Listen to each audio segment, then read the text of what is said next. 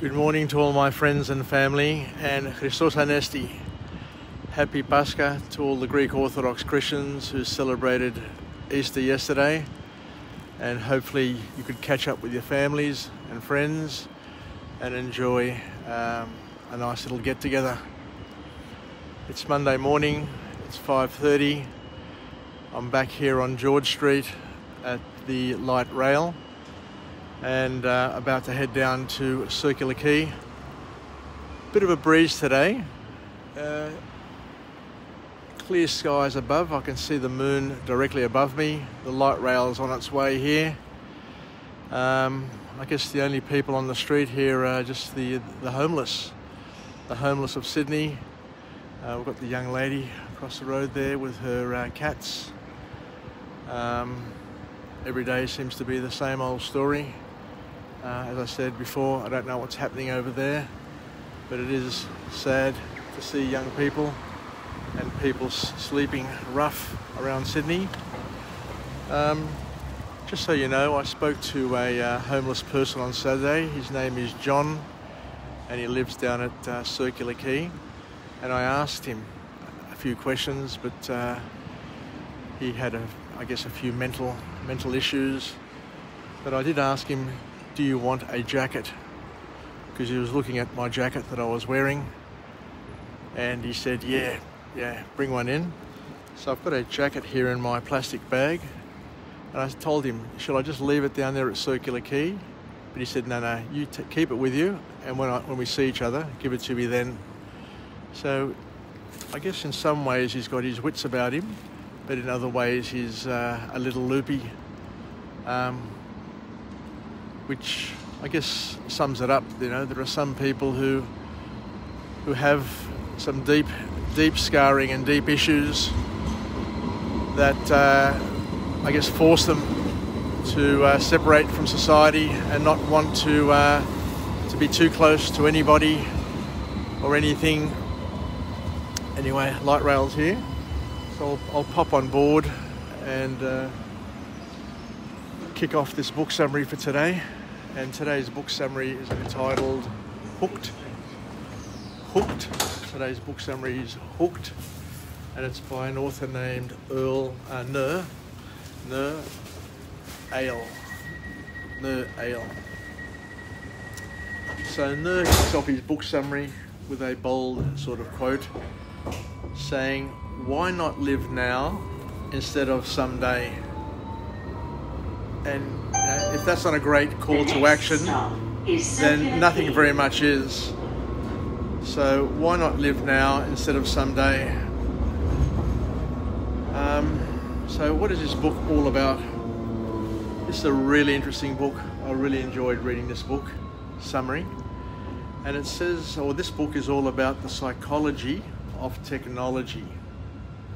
So what gets us hooked on certain products, and why the designers of those products understand that how the brain works and how habits are formed, and are able to create a reward system to generate a dopamine hit, a pleasure hormone hit for us, so that we do get, I guess, hooked on these products.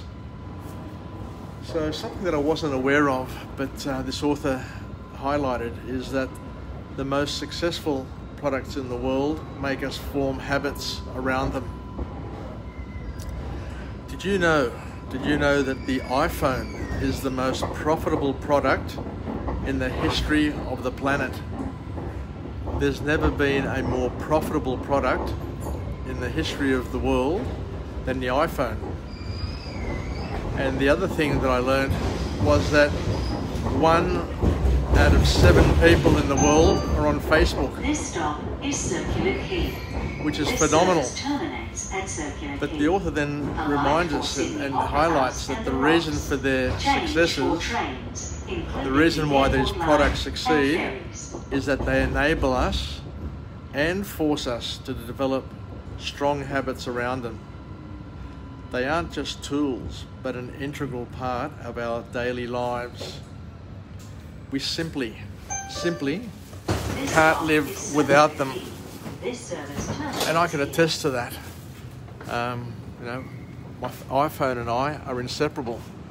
The other week I left home, I forgot my glasses, but I had my iPhone on me, and I just tried as hard as I could throughout the day to read my Facebook posts, to look at the time, to look at my email, and to try and do some banking and all of those things, because every single thing that I need in order to get through my day, in order to get through my work, is on the phone.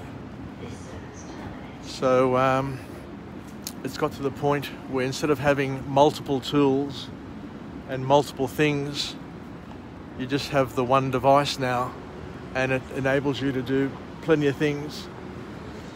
Anyway, I'm down here by the harbour, and this is where John normally lives, around here somewhere. I can't see him at the moment, but I've got his jacket to help keep him warm through these cooler months. It is starting to cool up and get a little bit cooler. But what I can smell in the air is I can smell smoke. So there must be some back burning going to be happening over the next couple of days. And I must have done some over the weekend to try and reduce the fuel loads that have been building up over the past month or two with all the big rains that we've been having. Anyway, what else can we learn from this wonderful book, from this awesome author?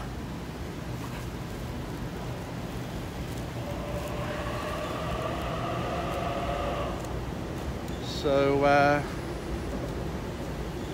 I'll just get under the light here so I can get a bit better vision.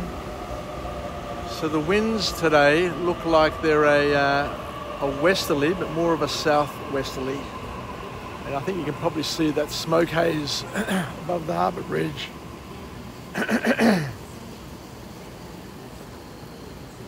So the other great thing about these products, the iPhone and Facebook and all of these other things, is that because they're so integral into our lives and they're so important for us, now we become extremely loyal and long-term customers because of the habit that we've created around them. And the bottom line is that in order to go to another competitor's product, the other product would need to be significantly better than the product that we currently have in order for us to change. I'll just pop the bag there on the pole with the jacket in it, and I'll come back and pick it up later so I can just free up my hands and be a little easier. And whenever you've got a product that creates habit and people are hooked on it, the other great thing is that they are less sensitive to dollars, to price, and in fact are happy, extremely happy to pay a premium price, which is exactly what you want with your product, because by paying premium prices you can extract premium profits. So how do these products get us hooked? How can they have such an impact on us? Is the big question that the author then goes on to answer.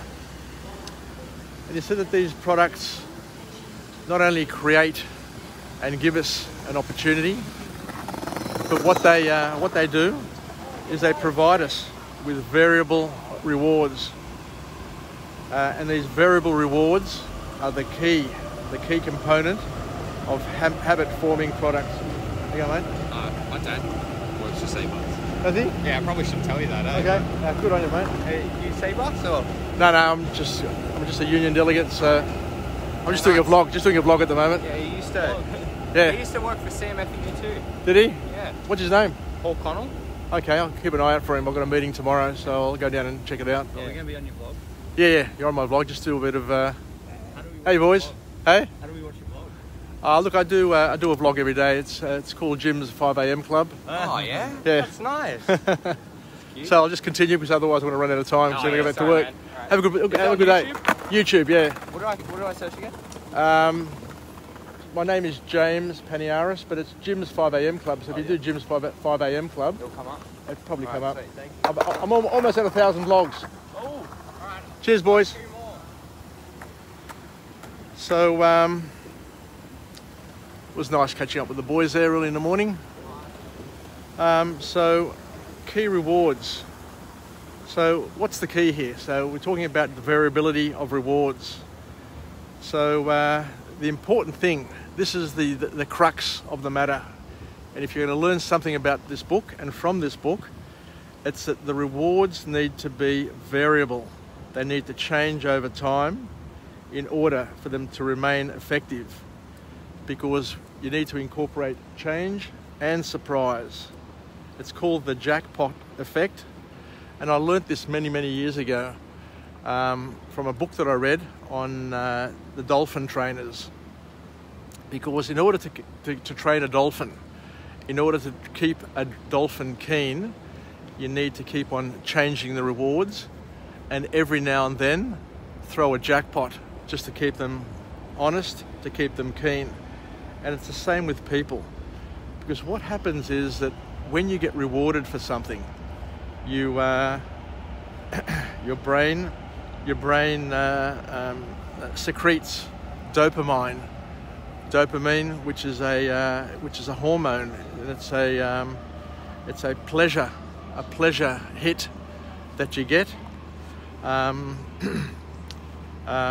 I guess it's the same as being hooked on drugs, because that's what happens when you get rewarded over and over, and those rewards are translated into chemical reactions. So the way it works, once again, and we all need to understand this. If you are want to be popular amongst your friends, amongst your family, if you want your wife, your partner to never get sick of you, then you need to keep on changing in a nice way, and offer surprises, welcomed surprises, not unwelcome surprises to your partner, because that in itself, that variety, that variability, is something which is really special, and it's like this effect that they use here on these products, this variability reward effect. And an example of it is Facebook, your news feed on Facebook, because you keep on scrolling, and sooner or later you're going to come across something which is going to create excitement and reward you, and give you that dopamine hit. This surprise effect makes you anticipate things, anticipate the future with excitement. And these different rewards, these different variable rewards, which are not predictable, are the ones which get us hooked. It's like the pokies. Now you just keep on pumping the money in there. You just never know which coin is going to, or which coin. I'm talking coin. I'm talking which takes us back 20, 30 years. They don't put coins in poker machines anymore. But you don't know which roll is going to be the one that's going to hit the jackpot. So that's the key. The key is to have rewards, to offer rewards, and that's why it's important to be generous as a person, and not too predictable, so that people get a bit of excitement out of their engagement with you, where you can overstimulate them, overhug them, overkiss them, buy them drinks, do things that are going to surprise them in a positive way.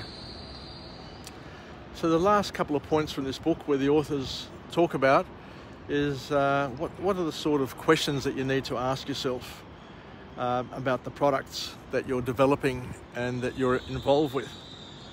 And you've got to ask yourself, does this product improve someone's life, and would I use the product And this is where they talk about the iPhone. And for many of us, and I can vouch for this, the iPhone in the right hands is a tool of education.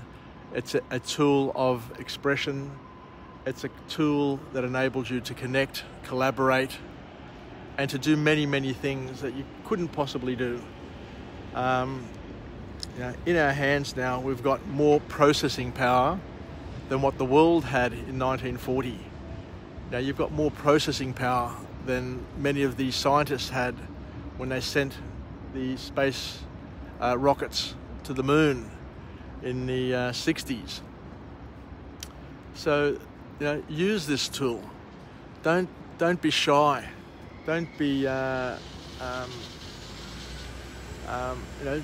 don't be uncreative, because this tool can help you become creative. But they said that there are some things in our lives which are habit forming but don't improve our lives. Things like gambling, poker machines, and porn, for example. Pornography, the author talked about here, is extremely habit forming and actually changes the structure of the brain.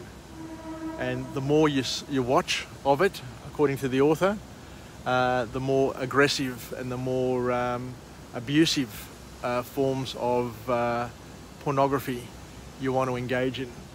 And it also changes the sexual tastes of the people who watch it, and it can lead to, I guess, serious problems. But the iPhone, on the other hand, is a tool that can make us productive, but you need to manage it.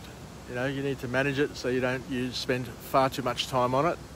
But leverage it, I guess, is the bottom line. So I think I'll leave it there. So thank you very much for joining me on this first vlog of the work week.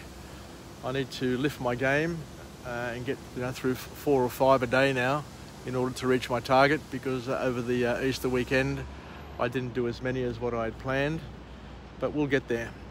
So this book summary entitled Hooked by Nir Eyal is something which is a pretty interesting read. So let's finish off with a positive affirmation. G'day, happy day there. I'm alive, I'm well, I feel absolutely great. To my friends and family, stay connected, stay relevant, stay reasonable. Let's make the most of this magical Monday, the first day of the week.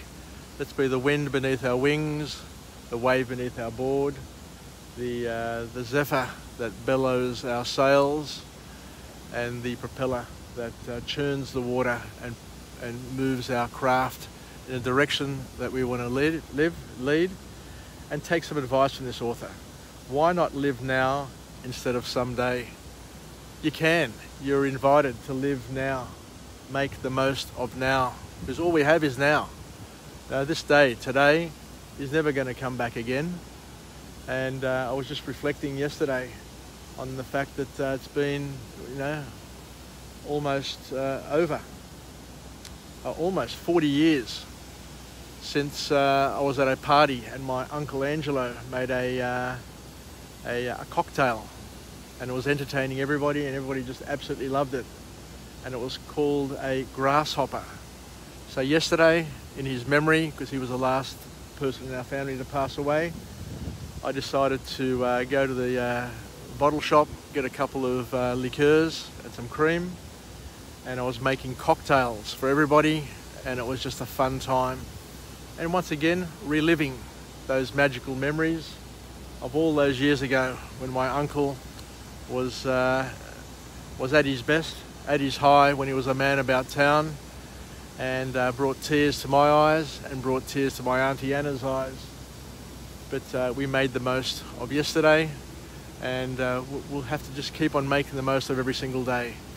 Yasas, Sasagapao, Pilakia from Jim's 5 a.m. Club, and I'll come to you again shortly at about 9 o'clock. Cheers, bye for now.